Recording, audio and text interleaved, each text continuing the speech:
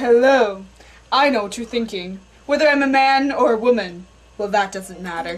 What does matter is I have drugs. Don't worry, they're not illegal, technically speaking. Pharmacies will charge you very little money for very poor products.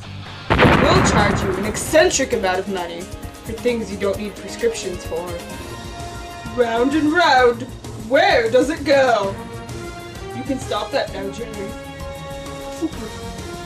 Oh look, a customer! Do you have any Percocet?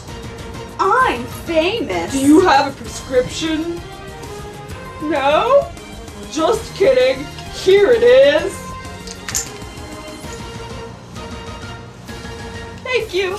Bye-bye. See how easy that was? Who are our suppliers? I'm not obligated to tell you or else I'll get pistol whipped.